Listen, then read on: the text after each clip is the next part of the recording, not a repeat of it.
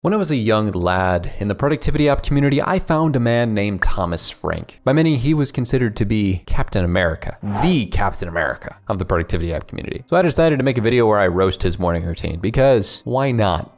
Boom, roasted. I'm the Grinch of productivity. Grinch versus Captain America. Let's go. One of the most important lessons that I've learned about productivity is that the way you start your day really matters. Waking up on time and going through a sequence of healthy habits can give you the momentum that you need to roll right into your work, while waking up late or waking up without a plan can easily lead to procrastination and wasted time. So fundamentally, this is really true. There are a lot of people who do not believe in like, oh, I need to have a plan. I need to start my morning. Well, there is, a limiting belief in saying like you have to have it start right in order for you to be productive. There is also some science to back this called positive momentum, where, this is also an economical term used often, but if you are starting your day off with something that goes well, for example, if you convince yourself to wake up early in the morning, that's one win. And then generally speaking, psychologically, you're gonna have a positive impact on your mind, and you're going to keep that day moving forward with that good thing. If you, on the other hand, have a late wake up time, you might subconsciously start thinking to yourself that you kind of sucked for the day. And for me, this is actually getting really hard as my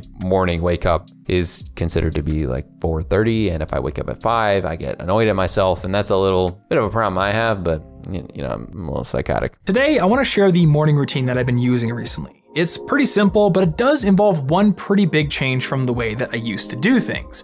Though we're gonna get to that later because, well, first things first, I just have to get out of bed. And these days I'm waking up at about 6:30 in the morning, and I do this using a pretty lightweight 6:30, that's cake. Simple trick. So if you saw my video that I put out a few years ago about how I used to force myself to get up early, I actually used to use a social media scheduler to schedule a tweet that would go out and tell people that I was being lazy. So to prevent this from going out, I would have to get up before the tweet's scheduled time, turn my computer on, and either move it to the next day or delete it. See, this is a problem. There are a lot of people who need social pressure, and I am one of those people as well, but it can be a little excessive to call yourself lazy if you're, waking up at 7 instead of 6:30. For a really long time, this was an incredibly effective way to get up at the time I wanted to get up and to go through my morning routine. But when I tried to use it again earlier this year, I found that it no longer works for me because it led to me actually waking up in the middle of the night worrying that I had slept through my alarm or that something else had gone wrong and the tweet had gone out. So this method was literally giving me anxiety and negatively affecting the quality of my sleep. So what I'm doing now is a lot simpler, but it's just as effective. I just have a second alarm on an iPad downstairs, so I have to actually go downstairs from my room and turn it off, and that alarm is set for about 5 minutes after my main one, which virtually guarantees that I'm never going to hit snooze, and I'm always going to go downstairs and get both alarms turned off and then get into my routine. This is a really good idea from him because there are so many different ways that you can force yourself to get up. But he did one that was not stressing him out anymore. And I actually have a lot of the same issues where I'm like, oh, did I not wake up on time? And that's a little bit of subconscious pressure because I've verbally said on the internet all the time that I am somebody who wakes up at somewhere between 4 and 5 a.m. every day. So when I don't, I'm like, well, yeah, what if I started doing that tweet from Thomas Frank and then seeing this? I definitely believe that I would not want to do that because increasing the cortisol levels you have right when you wake up is probably not the best idea, especially since I have coffee right away, which does that as well. So don't stress yourself out with tweets. Feed my cat, I water my plants, and I do some pull-ups. I'm trying to gradually increase the number that I do in the morning, but right now I'm doing just about 10. And this is a good way to actually make sure I feel fully awake, but it's also just another good way to make sure that I stay in shape for rock climbing. And quick tip, if you're gonna use one of these door frame pull-up bars, when you get one, take an old towel and wrap it around the contact points with either a rubber band or some tape. That way it doesn't damage your door frame because these things can definitely do that if you don't pad out those contacts. I definitely need to do that every morning. I take a little bit of a base workout with doing 3,000 push-ups, and then I do like 50 push-ups when I wake up. And then the thing about the door frame one, thanks for that context. Some of us really need to know those things. Contact points. So once I've done those pull-ups, I will go outside for about a 10 to 15 minute walk. And this is really casual. I'm not power walking. I'm not out there jogging. I'm just going to get a walk because this was a habit that I used to do every single morning after I graduated from college and I was living back in Iowa. And I really just wanted to add it back in. I don't know how he managed to do that in Iowa because Iowa's not exactly warm. But for me, in Chicago, there is no way I'm getting up and walking right away. I used to run 70-mile weeks in that kind of cold, and Lord knows I don't ever want to do that again. My knees are like dogs. They know the cold is coming or a storm is coming. And while I'm walking, I'll usually listen to a podcast or an audiobook. Right now I'm listening to Wondery's excellent Business Wars podcast, specifically the Biker Wars series about Harley Davidson, along with Children of Ruin by Adrian Tchaikovsky. And both of these I highly recommend, though with Tchaikovsky, you're probably going to want to start with Children of Time. Okay, this is awesome that he's doing these things, but let me just point one thing out. I know he's skipping on some productivity somewhere in his morning because Right now I'm listening. He's got Pokemon Go on his dang phone. Oh boy, oh boy, oh boy. I see Pokemon Go. I see Evernote. I see Strava. Cool. I see Habitica. I see Notion. I see Slack. But the Pokemon Go, man, that's going to ruin your entire morning routine. Once I'm back from the walk, it is time for breakfast. But before I get to cooking, I first activate a little routine that I created on my Echo speaker. Ooh. Start my morning. Today, there are 2 events remaining.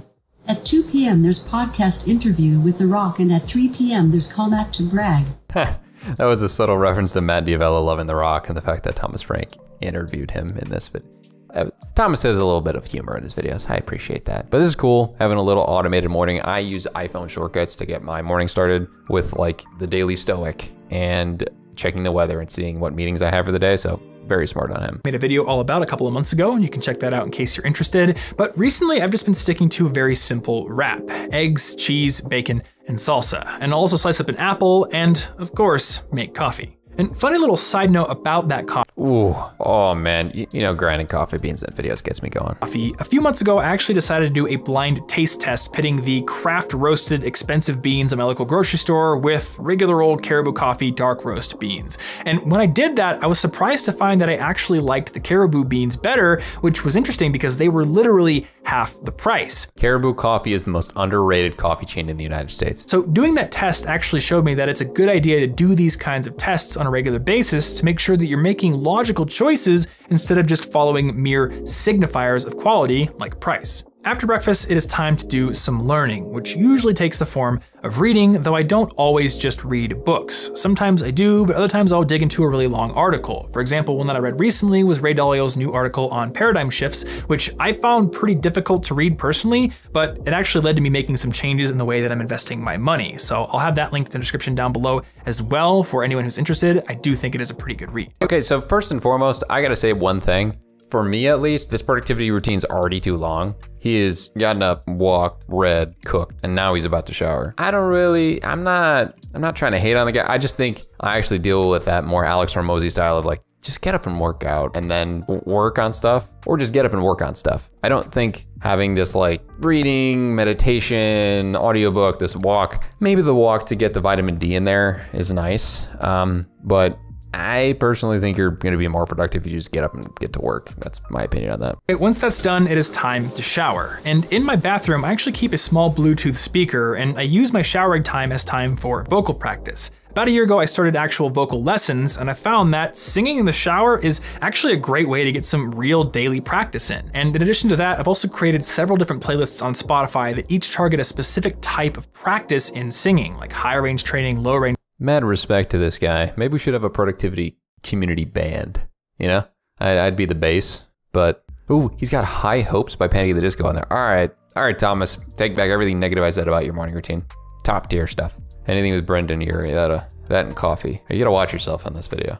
Range training, etc. So it's really easy to build up a queue and get about 20 minutes of real deliberate practice in. And this is a great complement to the more lengthy sessions I do when I have time and the actual lessons as well. And that's it. When I'm done with all of this, I'll usually start work at home, or if I'm doing writing or research, I'll usually head out to a coffee shop to do it there. Now, one thing that you might have noticed is missing from this morning routine is working out or going to the gym. And that's actually the big change that I alluded to earlier. After stubbornly telling myself that I needed to work out in the mornings for a really long time, I've learned through experimentation that it's actually better for me to work out in the afternoons. This is actually a very good thing to realize for yourself, and as well as scientific hot take. This is the right way to do it. You should work out in the afternoon because you're actually more primed to get a workout in.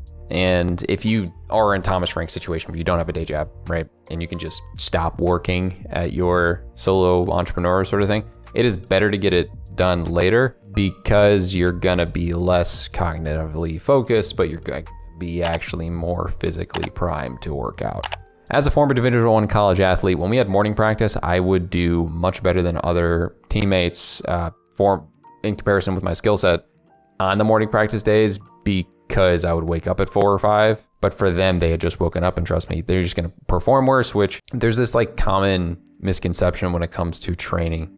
There's various examples, but like ankle weights or, weighted vests, these kinds of things, people think, oh yeah, that'll help you do better. No. Generally speaking, you being able to work out at a higher and more focused and effective level, and that includes like just getting better weight pushed or getting runs better in, rather than having something weighing you down like being groggy, you're gonna see better gains in performance, whether it be running or weightlifting wise. And since you're cognitively more able to get good work done in the morning before decision fatigue sets in and you have like kind of cranked out all the deep work you can, it's actually better to get workouts in the afternoon too. Because if you're one of those people like me who has asthma and gets tired after they work out or do hard cardio sessions, this also factors in as well. So I'm glad he was very focused on himself and realized that's the best way to go for him. This is a pretty big improvement to my routine for a few key reasons. Number one, I just get to work earlier because I'm not going to the gym for an hour or 90 minutes beforehand.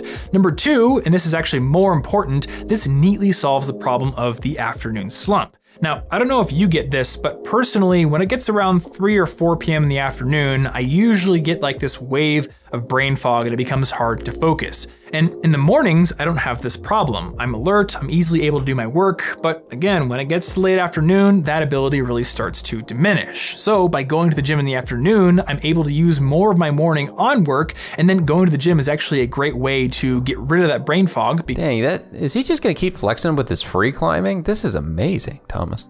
Because I'm getting some exercise. Finally, number 3, I am much more consistent about putting in that learning time in the mornings. When I was working out in the mornings, I would often feel pressure to get right to work after I got back from the gym. Okay, so I appreciate what he said here. In the morning, he replaced that workout with the learning times. I do think it's important to have time for learning and focus. However, I will say that in my opinion, and this is my preference, I would rather utilize multiple resource theory and learn things while I'm working out or learn things while I'm cleaning rather than learning things just by themselves. That's my opinion. I would rather do that or learn in the time frame that I would have been entertained in the afternoon, because sometimes it's better to just like learn and read or listen to an audiobook while you're chilling at night before you go to bed rather than watching a TV show, because if you're capturing that information in your brain before you go to bed, there's actually been some studies to show that ends up sitting better in your brain. So he's kind of putting it in the morning, and I appreciate that, but he may find better use of that at night. But also, I'm single and he's not, so I'm guessing his lady friend maybe doesn't want to listen to an audiobook while they're chilling after work. And I've learned from personal experience that I'm much less likely to read during the evenings. And I mention this because even though it's easy to skip since it doesn't seem urgent, I think having this habit of reading or learning every single day is incredibly important. For me, doing this keeps me from stagnating since I'm no longer in school, no longer being forced to learn new things by teachers and professors, but it also often leads me to making connections and getting ideas that I wouldn't have otherwise had. And a lot of times this improves the quality of my work and helps me grow my business. This is so true. Mad respect to Thomas Frank for this entire video and morning routine in business. If you learn, you're gonna improve your income. You're gonna be able to create more content if you're someone like me. And I really respect him as a person and as a content creator. So for any of the jokes that I made, take it with a grain of salt. Grinch productivity, as you know. But Thomas, congrats to you for a great business and good luck to you in the next year. And good luck to me for all the people who might click on this video. It'll improve your productivity.